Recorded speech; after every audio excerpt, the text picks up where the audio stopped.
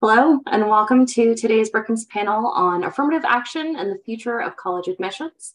I'm Catherine Meyer. I'm a fellow in the Brown Center on Education Policy here at the Brookings Institution, and I'll be today's moderator, joined by three distinguished panelists, and together we'll be discussing two cases around affirmative action that the Supreme Court heard this term, as well as how we should think about the implications of their decision forthcoming this June in light of other trends in college admissions. As a run of the show, we'll start with some broad questions and then move into an audience Q&A section toward the end. We have some questions that were submitted by you all during event registration, so thank you for that. If other questions come up as you're watching the panel, please email those into events@brookings.edu, or you can use the hashtag Future of Admissions on Twitter, and we'll be pulling those in as well. To set the stage for today's discussion, the Supreme Court heard oral arguments in two cases this October: Students for Fair Admissions versus the University of North Carolina and Students for Fair Admissions versus the President and Fellows of Harvard College. At the core of both of these cases is whether institutions of higher education can use race as a factor in college admissions decisions, which had previously been ruled permissible in the 2003 case, Gretter v. Bollinger. In the majority opinion of Gretter, former Justice Sandra Day O'Connor noted that the court expected that racial preferences will no longer be necessary within 25 years of the decision, and that race-conscious admissions must be limited in time.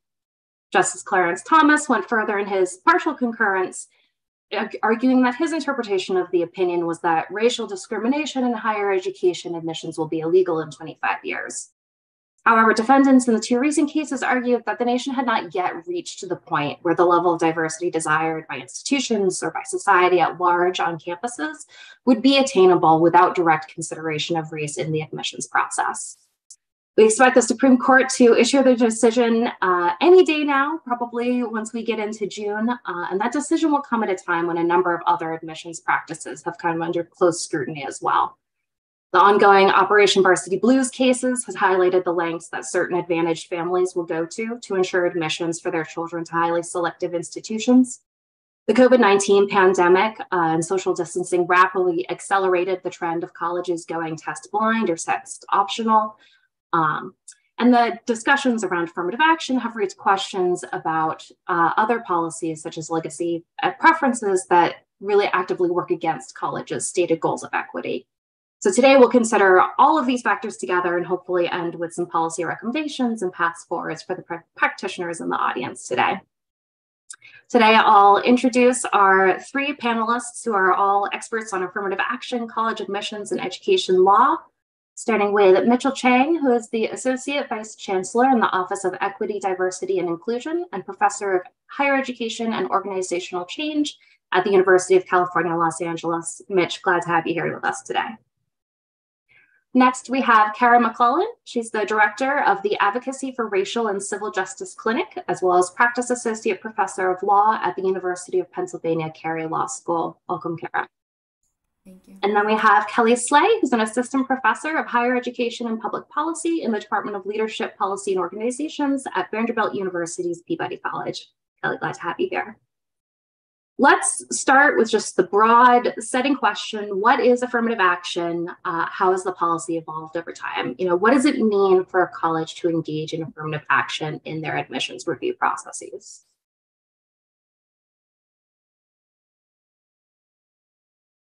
I think it's important to understand that affirmative action initially started in our hiring practices, so in the workforce. In the late 1960s, colleges around the country began considering race as a factor in their admissions practices, and these practices were implemented in part to address a long-standing history of racial discrimination, therefore providing opportunities to higher education for Black students who had historically been excluded from colleges and universities throughout the country. We began to see that affirmative action is challenged with the Bakke case in 1978, in which the use of racial quotas was ruled unconstitutional. And I'm skipping over some things. I'm sure Carol will probably jump in as the legal scholar on our panel. But what we've seen since then is that the courts have consistently ruled that race may be considered, along with many other factors in the admissions process, because it is a compelling interest. And that means that there are educational benefits associated with recruiting and enrolling a diverse student body on our college campuses. And so we have seen several race-conscious admissions cases since Bakke, the most recent, as you mentioned, involving Harvard University and the University of North Carolina at Chapel Hill. So I think that what's at stake here is the future of being able to use race as one of many factors in the admissions decisions of students. And yeah, go ahead, Kara. Oh, no, I was going to say that was an excellent summary. The only thing I'll add is that we often get questions about why doesn't the Supreme Court consider things like history of segregation, ongoing inequality through K through 12 education, really the elephant in the room when we're talking about affirmative action. And as Kelly just pointed out, we are in a world in which the Supreme Court's precedent really forecloses the conditions under which affirmative action satisfies what's called strict scrutiny. And the compelling interests in affirmative action, which the court has recognized to be pursuing the educational benefits that flow from diversity, and not the remedial justification that I think many people often assume would be the reason for continuing to have affirmative action. That's a great distinction.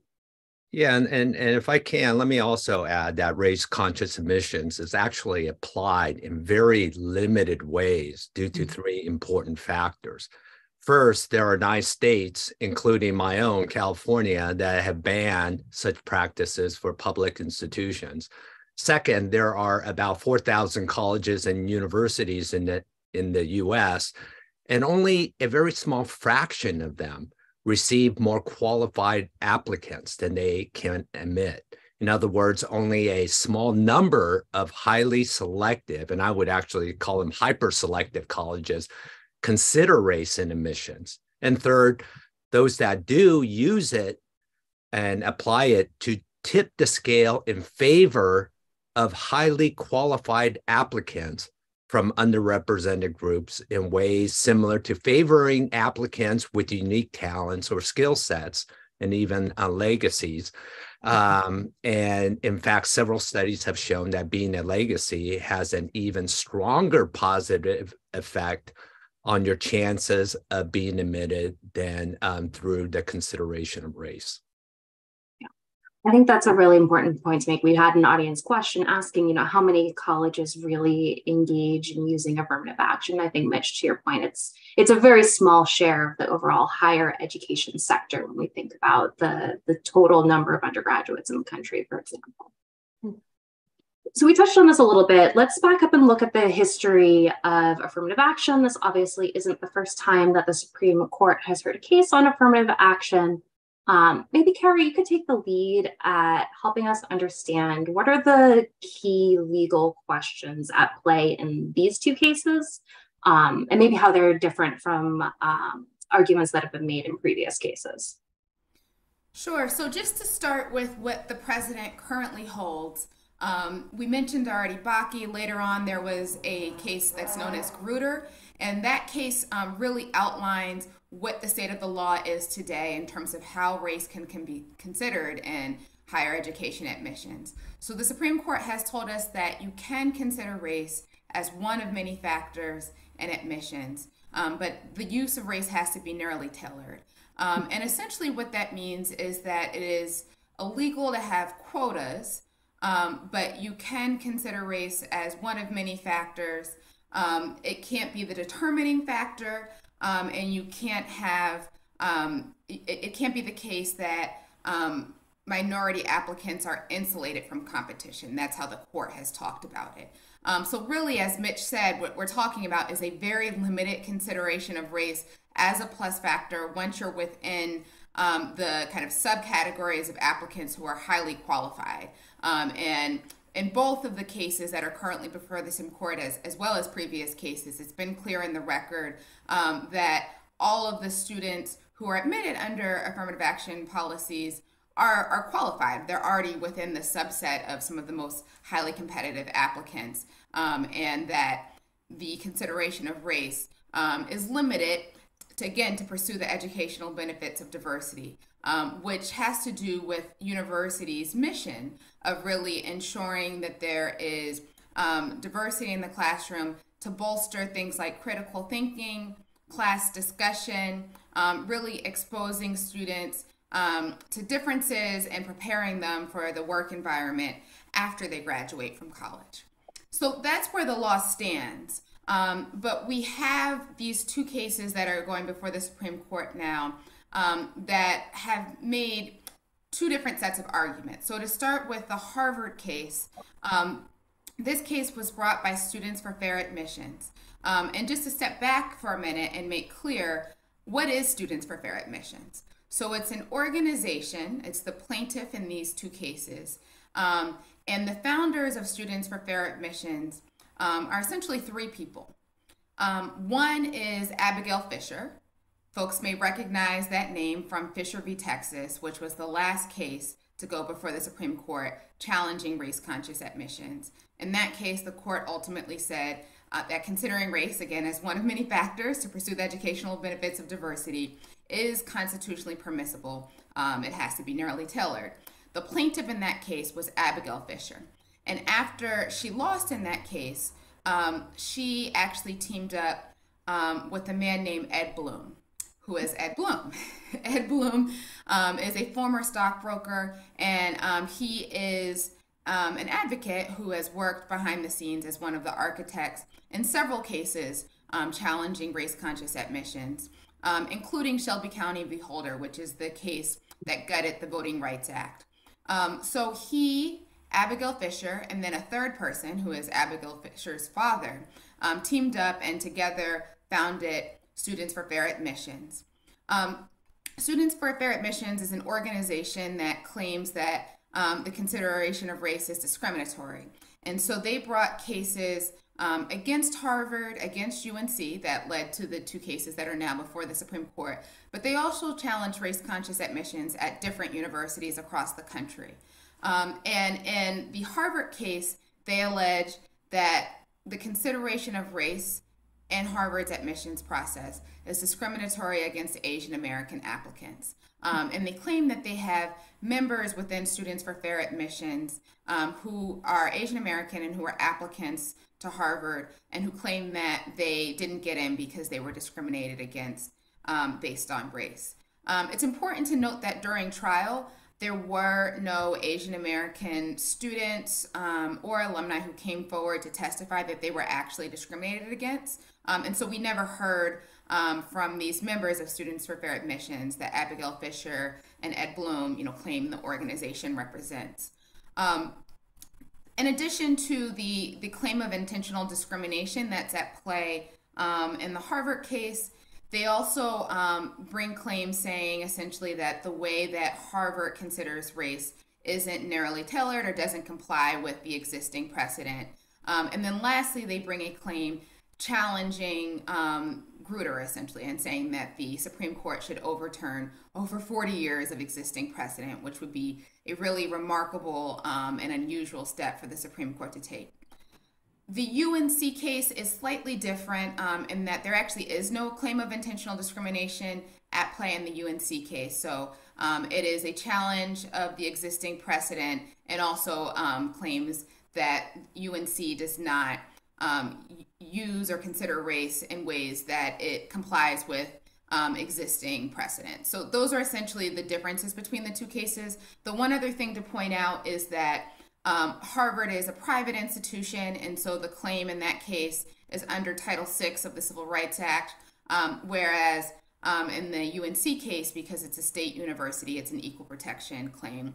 The analysis under both is very similar, almost the same, although the court has never said that it has to be exactly the same, but the intentional discriminations are on different bases because of the private-public distinction. Great. That was incredibly helpful.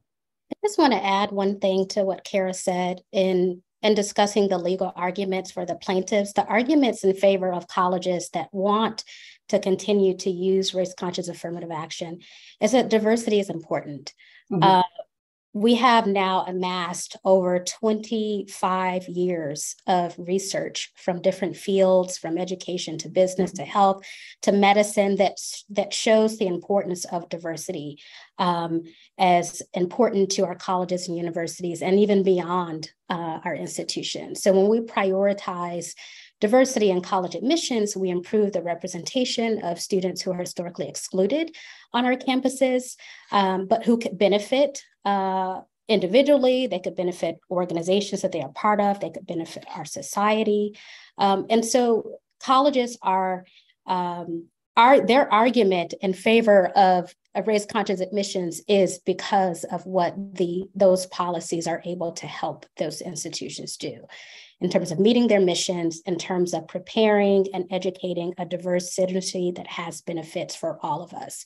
Recognizing that diversity is not the silver bullet here, of course, that is one of the reasons why it has been upheld in these cases over the years. It's because colleges have been able to demonstrate that it is a compelling interest and that it can be achieved through these race-conscious admissions policies. Yeah, I think that's a really important point to make. And you're right, Kelly. I mean, we have so much evidence, both descriptive evidence, randomized control trials, where you look at sort of small interactions in a diverse group, as opposed to sort of more macro studies of what the overall composition of an organization looks like. And sort of time and time again, the research really hammers home the benefits of diversity for all individuals. Yeah, and I'm glad you raised this because this time around with these two cases, diversity doesn't seem to be on trial here. I think even the other side, the plaintiffs, agree that the evidence regarding the benefits, educational benefits of diversity, are pretty strong here. Mm-hmm. But to add to what Kelly said here, institutions are also eager to defend race-conscious admissions as an option for them because they want to remain legitimate to society. And they know that having a diverse student body signals that not only for incoming students, because they want to have that experience that's very different from their home environments, usually coming from segregated neighborhoods, and but also to prepare students for what's next in life. So I think it helps institutions signal to the public that they are a legitimate preparation ground for future leaders. Mr. Kara, I had a question following up on some of the differences between Harvard and UNC and whether or not there was sort of this intentional discrimination claim. I am not a legal scholar, but I know what has been discussed a lot in the other kind of big higher ed cases, the student loan cases, has been the issue of standing and somebody having a sort of a cause for bringing a case. How does that play out in these two cases? If particularly in the Harvard case, it seems like they're making a claim of standing, but no actual individual is coming forward to state intentional harm.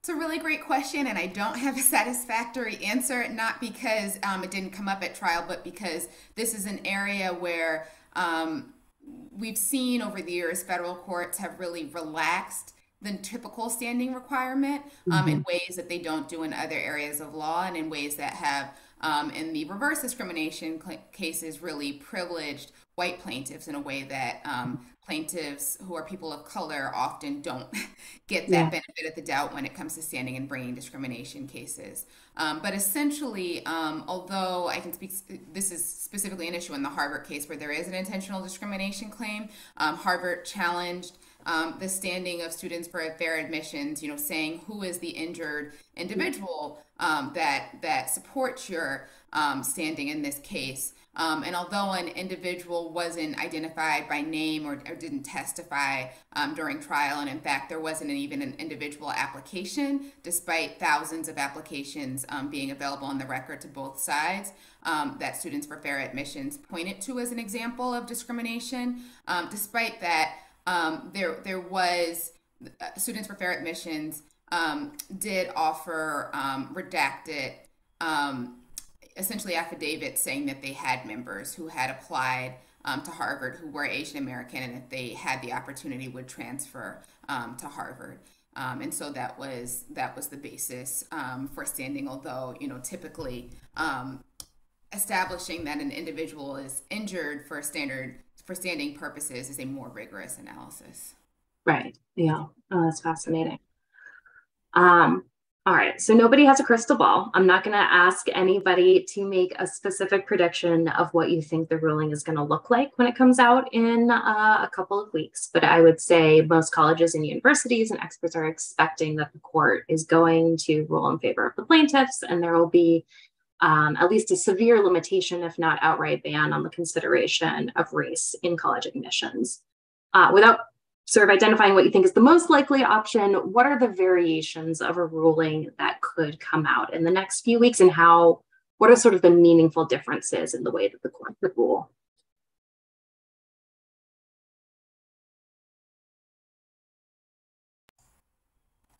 So I'll take oh, Kelly, I'm sorry, I didn't see that you already. Please. No, you can go ahead. I was just going to say, I would love for affirmative action to be upheld. I mean, I think that's the best case scenario, is that we are all surprised in the next few weeks, and it is maintained as the law. But as you said, I think that there are a lot of signals that suggest that that might not be the case. And I'm sure Kara can talk about what some of those things might look like. So I just want to emphasize Kelly's point that although predictions are that the court, based on the way this current composition of the Supreme Court has kind of disregarded precedent and stare decisis in other cases, already showed a willingness to do this, the common prediction is that the Supreme Court will overturn 40 years of precedent and actually say that it is no longer constitutional to consider race as one of many factors. But that, even though it is, being predicted by many looking at the Supreme Court today, that is still an unusual step to take, right? I just want to emphasize that for the Supreme Court to disregard precedent, or even to grant cert on an issue that it has recently decided, right, as recently as Fisher v. Texas, is a highly unusual step and is an extreme action for the court to take. But it's likely that the Supreme Court will rule affirmative action to be unconstitutional. It could be that we get a different decision under the equal protection analysis in the UNC case versus the Title VI case. It could be, that we get a more limited decision that provides us more guidance on what is required for narrowly tailored. But it's also quite possible that the court will tell us that diversity is no longer a compelling interest for considering race, because that's what the plaintiffs have asked the court to do, is literally to overturn the existing precedent that says that it is a compelling interest.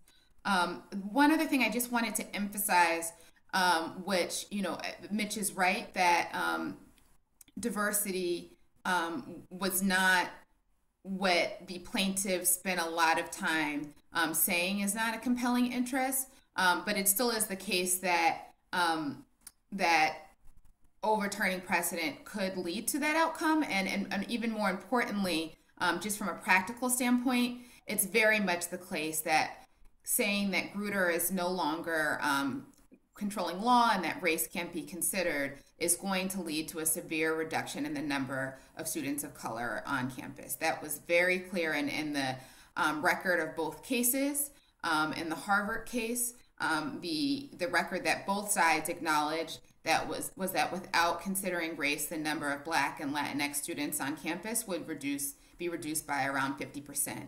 And so the stakes of this case are huge in terms of what our institutions of higher education look like, and in terms of the pipelines that higher education creates, that there would be a severe number, a severe reduction in the number of students of color on campuses, particularly Black, Latinx, Native American, and some groups of Asian American students as well. Yeah, I think that's a great transition, Mitch. Obviously, you're in California, which has for years banned the consideration of race in admissions. What do we know from what happened in California and other states when affirmative action has been banned? Yeah, we know this all too well. So I can make some predictions here. If the court were to prohibit the consideration of race, my first prediction would be that we would expect what the courts call a meaningful reduction in the proportion of underrepresented students at highly selective institutions. That is exactly what we saw in California, especially with UCLA and UC Berkeley.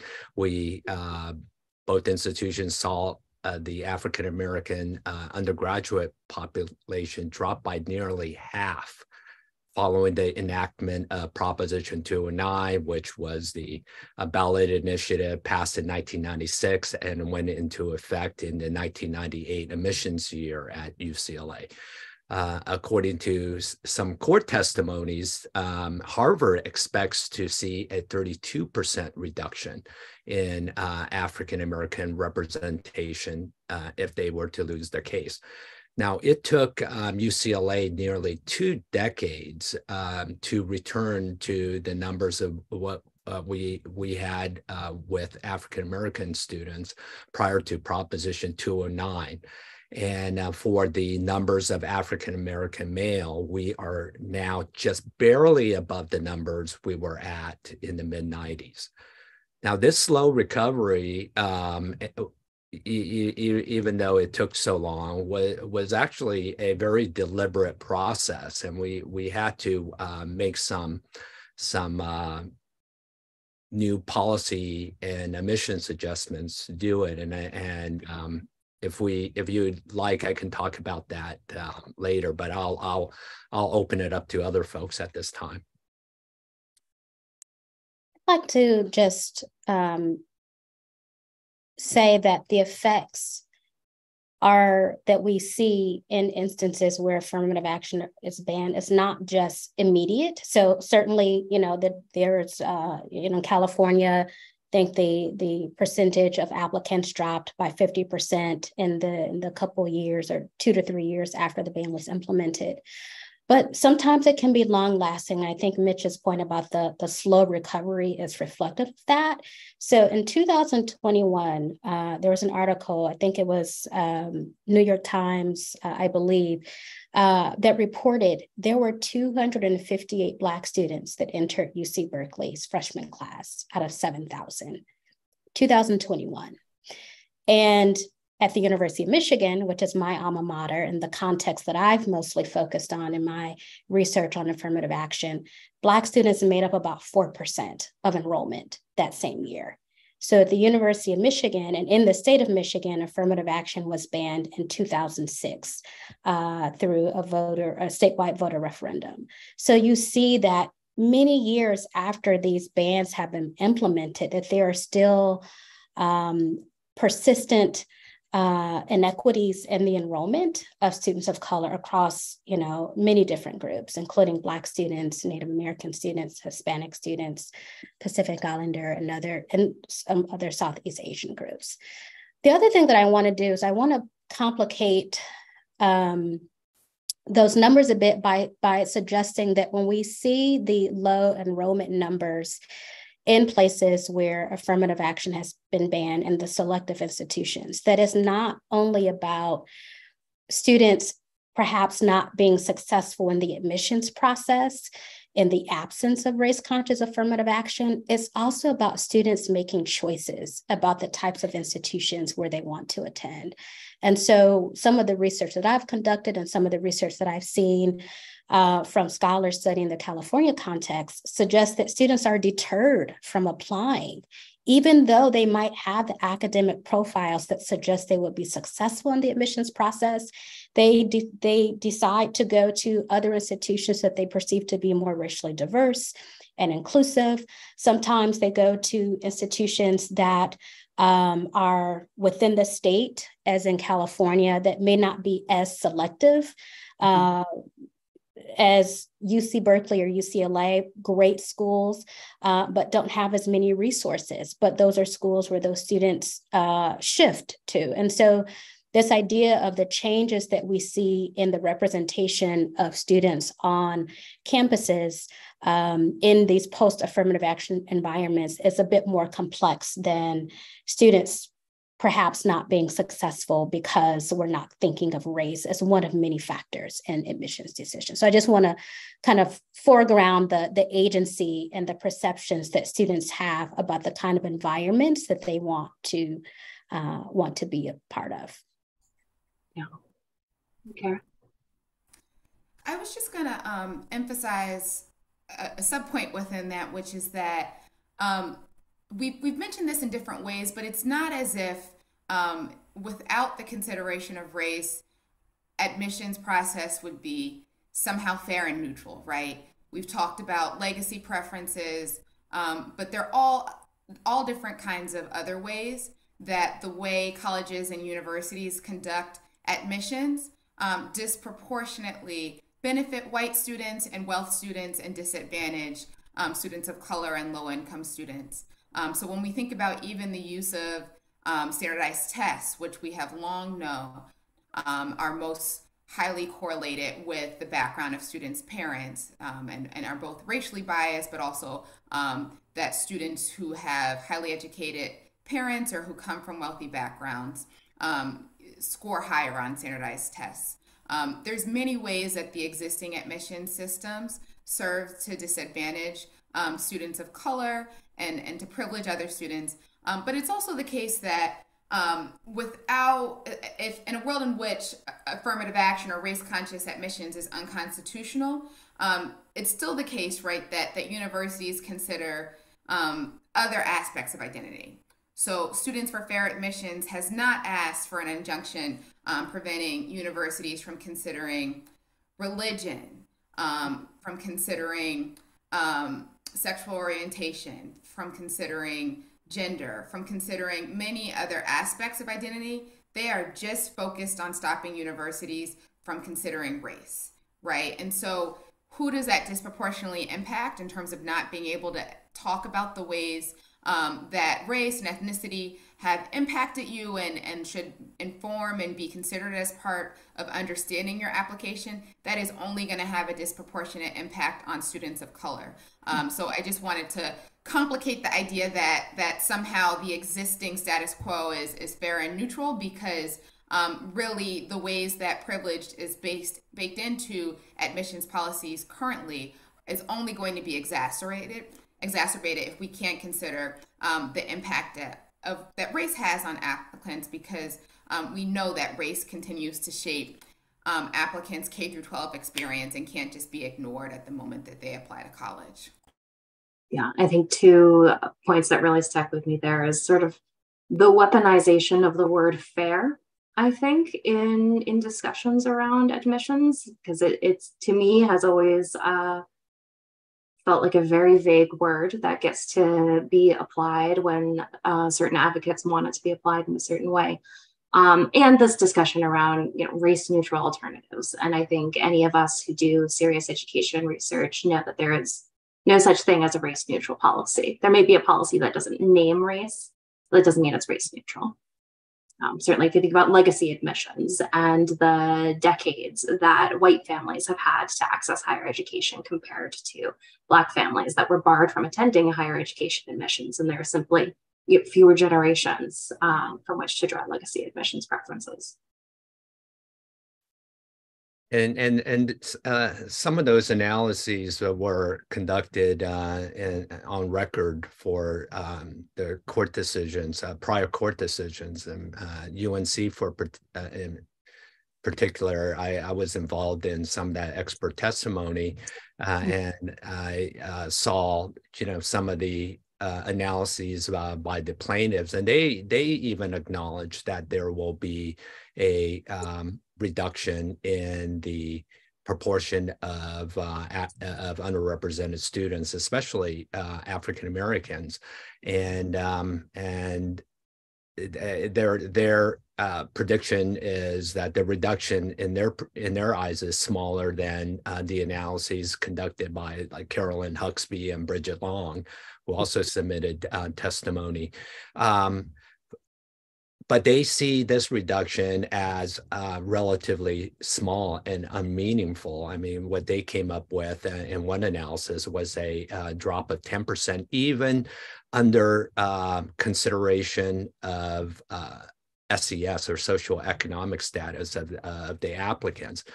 But when I look at 10%, I think that's a significant reduction for a population of African Americans. That's already relatively small. And you multiply that over 4 years, and I think it's very significant and meaningful.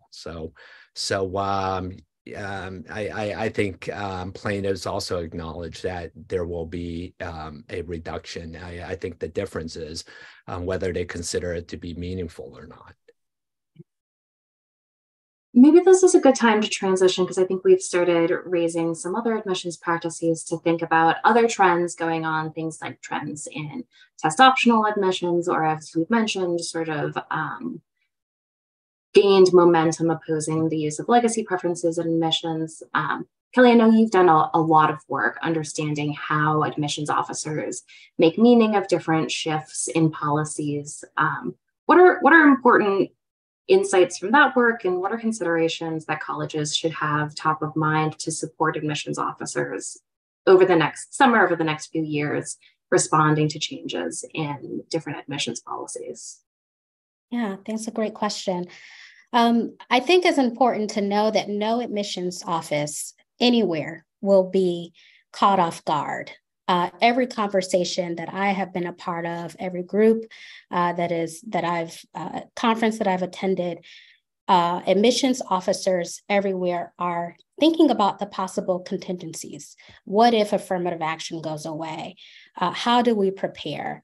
And they are putting together strategies and thinking through practices, learning from states like Michigan and California, where affirmative action has been banned. So there's a lot of work that is already being done, a lot of conversations. The National Association of College Admissions Professionals, or NACAT, College Admissions Counselors, have been involved in a lot of these trainings and conversations about what to expect and how admissions professionals can respond.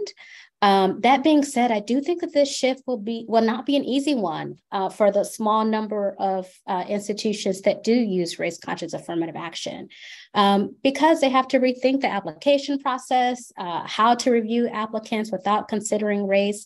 I think the point that Kara was saying earlier about applicants having to discount their racial identity or their experiences that may be racialized in the application process is really hard. So how do you do that?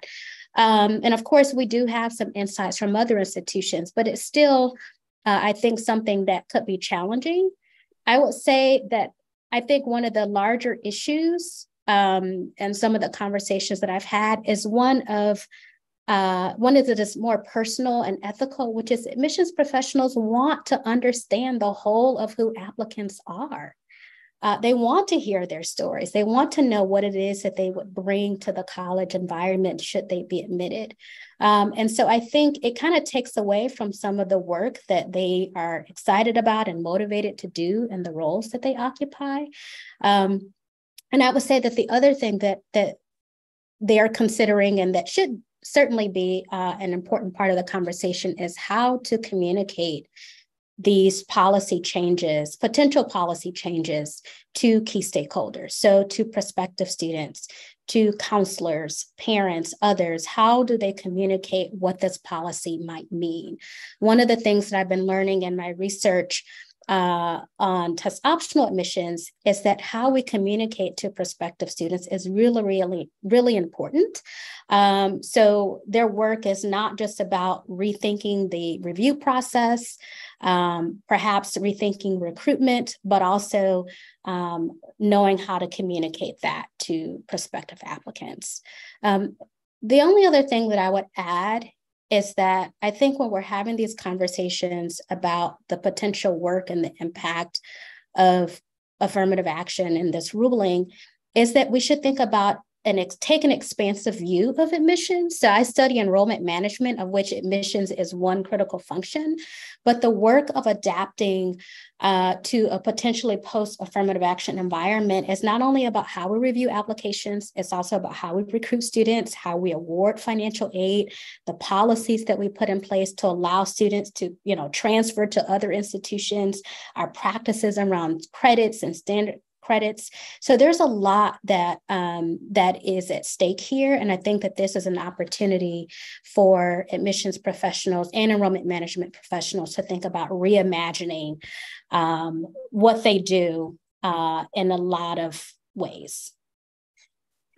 I think that's a great, go ahead and mention them. A lot of people will transition. Yeah, I just, appreciate your comments there, Kelly. And that had a lot to do with how we were able to make the slow recovery in the UCs, and you can't take shortcuts anymore using test scores to cut off, make minimal cutoffs or minimal achievement cutoffs or something like that. I mean, institutions will have to begin to work a lot harder to earn the enrollment of a more diverse group of students. And at UCLA, we called that process of recruiting students intrusive recruitment, because we recognized after Prop 209 that we had to work harder to build lasting relationships and the trust of folks in communities that hadn't had a lot of access to UCLA. And so we began with bringing in students from those communities to campus and going out to where they live to offer tutoring, college counseling, and fundraising to support their college aspirations. So those are just some of the things that we had to do. But the bottom line is, taking shortcuts will no longer work, and institutions will really need to work harder to earn the enrollment of those highly qualified underrepresented students. I think that's a great transition. We're starting to get a lot of questions coming in from the audience around these alternative practices that colleges can engage in. And I think would love to hear you all's thoughts on, what are successful practices to sort of ameliorate the effects of an affirmative action ban. But also, Kara, maybe particularly your perspective, which of those practices might be impacted by the ruling? Are there going to be any impacts of the ruling on targeted scholarship programs, whether those are at universities or at foundations, and thinking about that? Specifically, we've had a couple of questions come in around what are alternative metrics to use in admissions? We've had a lot of questions come in about the use of class-based or, wealth or income-driven affirmative action practices. What do we know about sort of the potential of those policies to increase diversity on campuses? So first, I'll just, on the first question, make clear that what's at issue in the Student for Fair Admissions cases that are before the Supreme Court is race consciousness and not race neutrality. So there should not be a decision coming out of the court saying that some of the race neutral alternatives are unconstitutional. I think that would be going beyond what's currently before the Supreme Court.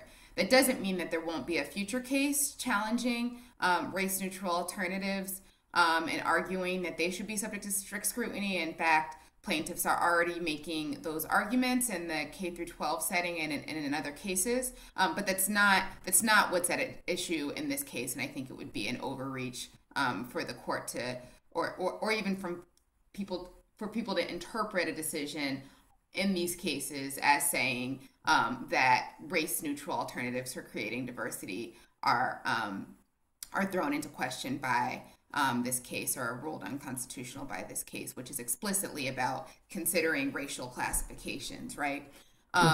In terms of how we should think about some of the race-neutral alternatives that have been and used in other settings already and their effectiveness, I should say, first of all, that folks who do admissions are going to be best positioned to answer that. But the one thing I'll say is that from these two cases and looking at the record in these cases, because the universities had to establish that race-neutral alternatives weren't going to be effective, we already know from the expert reports and what's in the record that, for example, relying more on financial aid is not a substitute for considering race. The universities wouldn't be able to achieve the same level of diversity by relying on a race-neutral alternative like that. Because if that were the case, they wouldn't have been able to satisfy strict scrutiny. And in the district courts, they did, right? They put on evidence and showed that they had considered race-neutral alternatives and that they wouldn't be as effective.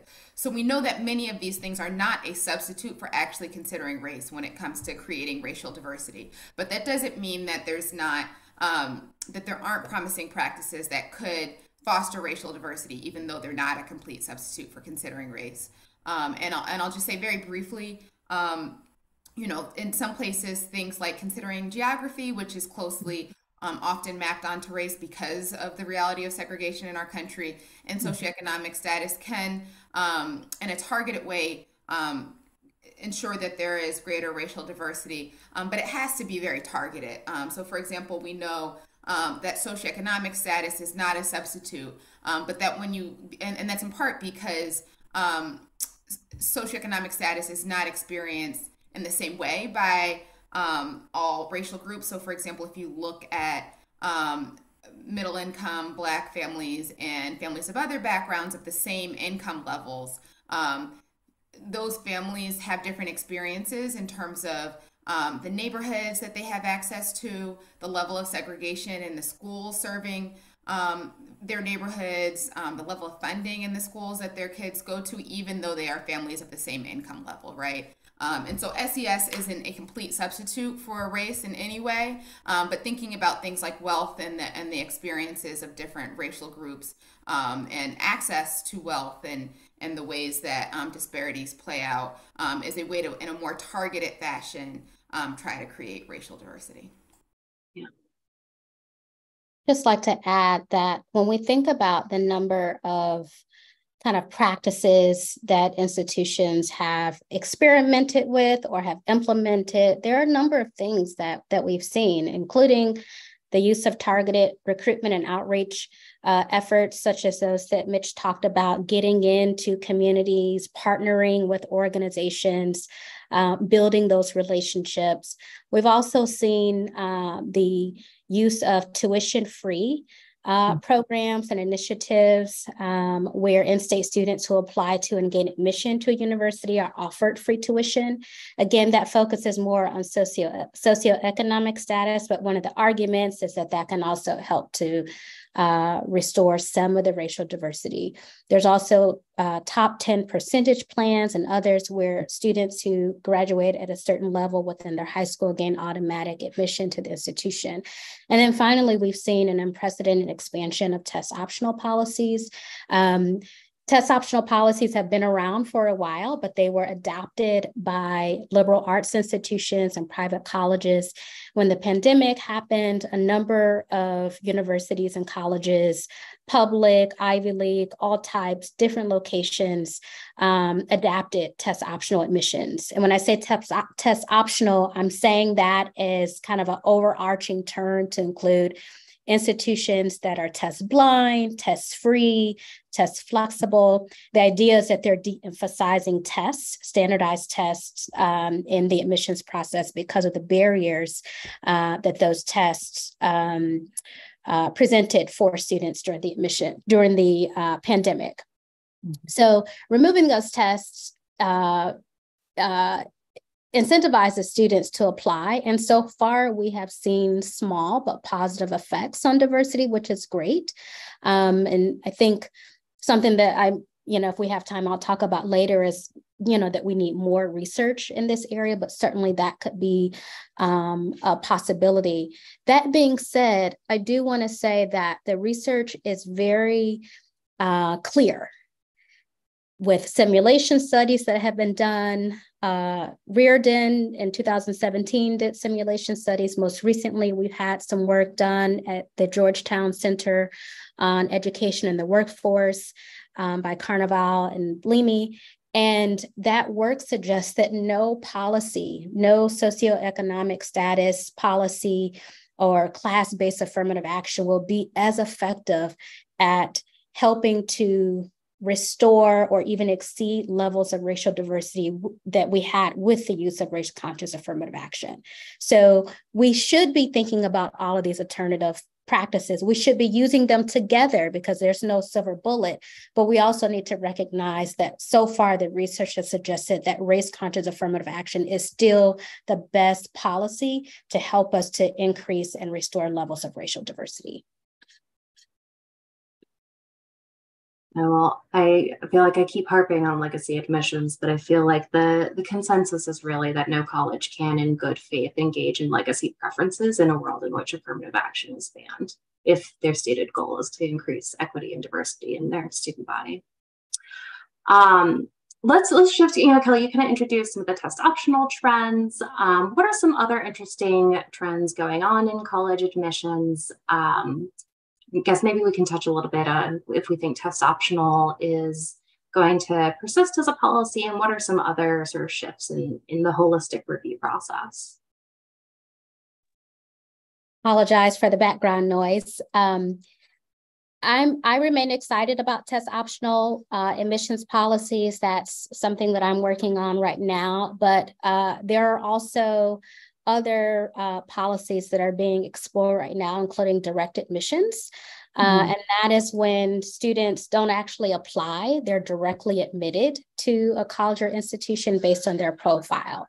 And so there are a few states that have piloted that or are piloting it, including Idaho, I believe Illinois, and maybe Minnesota.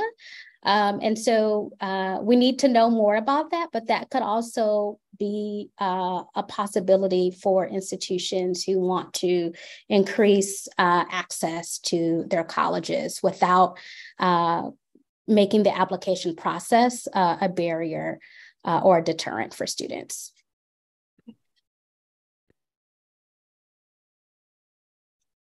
All right, I'm going to slide in one more audience question because I was fascinated, and then we'll go to closing remarks. We had a question about the role of AI in college admissions to kind of completely shift, which I think could play out on both the student and the admissions office side. Anybody want to offer some thoughts on AI and ChatGPT and such technology in the admission process?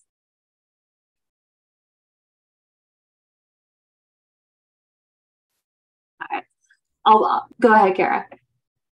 Oh, I'm not an expert in this area, but I just know from reading and seeing different examples that our algorithms are only as effective as the data we put into them. And so biased data is going to produce biased algorithms. And I think that's important to keep in mind as we're expanding our use of AI into new settings. I think that's a hugely important point. These are created by people. And so the design matters. All right, well, this seems like a good time to wrap up with a kind of a final comment for everyone. I know we've talked about sort of areas where we need more research, but as kind of a closing comment, we want to go around. I'd love to hear you speak to either what you think is, an area where we desperately need more research when it comes to kind of the future of college admissions, or if you wanted to highlight a policy or a practice that you think is going to be really crucial to have colleges and states support in the coming years to advance these goals of diversity and equity and inclusion on college campuses. We'll go alphabetical order. I'll start with you, Mitch. Oh, thank you. I was hoping it would be a reverse order, but since We've already touched upon this. Let me start with my biggest concern, and that is that we will lean more into colorblind solutions or approaches. And as already noted by Kara and Kelly, that the central problem with these approaches is to address at least racial disparities in educational access and opportunity, is that we invariably end up seeing inequality through a perspective that continues to privilege whiteness. In other words, we end up upholding an understanding of racial inequality through a white gaze. That's like trying to address, in my mind, poverty by understanding economic disadvantage through the perspective of the wealthiest quartile of our nation's population. I mean, this approach simply will not capture the full spectrum of issues and lived experiences, and even with goodwill, results in misguided solutions. We already know this because we tried it and been down that road. And historically, those subsequent solutions end up blaming the victims and attributing their condition to deficits in their culture, character, and upbringing. Colorblind solutions will always miss the mark, and history tells us that those solutions make the problem worse rather than better. Super important. Yeah, Carrie, I think I've gotten alphabet right. So yeah, I want to echo Mitch's point, which I think is really important, and maybe relatedly, I think the need for disaggregated and intersectional data is critical in the college admissions process. I think that holistic admissions, although I would be the first to say that the way many universities are doing admissions currently is not perfect, I do think one of the benefits of holistic admissions is the ability to be intersectional in our thinking and to create diversity within diversity on campus. And that is incredibly important, but that we need to have data and rigorous data and disaggregated data to really look at the impact of different policies on different intersections of identity. One of the things that was most compelling to me during the Harvard trial, and I should say that I represented students and alumni at Harvard in support of affirmative action during my time at the NAACP Legal Defense Fund, who represented 25 groups of student and alumni in that case.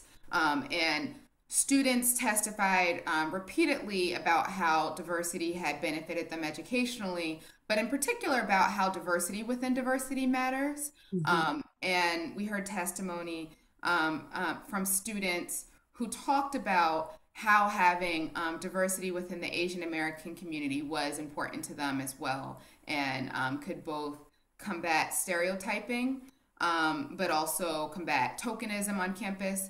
And this is true for African American students, for Latinx students, but I think it's really important that we have disaggregated data, and then we're able to continue to consider all different aspects of students' identity. And I think part of why this testimony was so impactful was because it showed in particular that the students who did testify during trial who were Asian American talked about how important their identity was to them and in their application process, and how race-conscious admissions benefited them in the admissions process, but also as students on campus.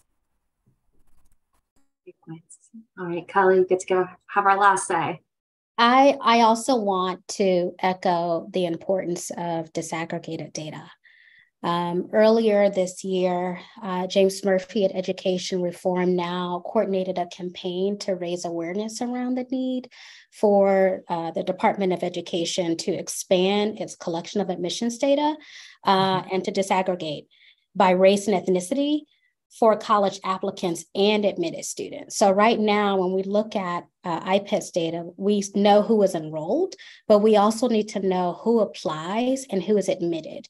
I think that goes a long way in helping us to address potential inequities, inequalities, blind spots in the event that affirmative action is banned. Even if it's not banned, we still need that information for many of the reasons that Mitch and Kara have already mentioned.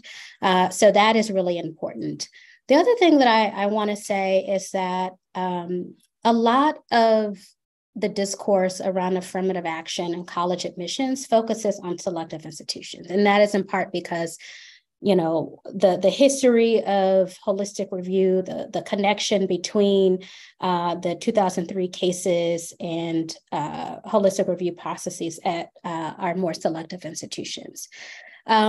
The reality, however, as we've said earlier, is that the majority of students get into the majority of institutions that they apply to. So as we start to think about how to reimagine the future of college admissions, I also want us to begin to think about higher education as a whole. How can we shift and invest more resources into our community colleges, into our regional institutions, into other campuses that have a heavy lift? I mean, they educate the largest share of students, and they often educate students who come having experienced inequities in the K-12 education system.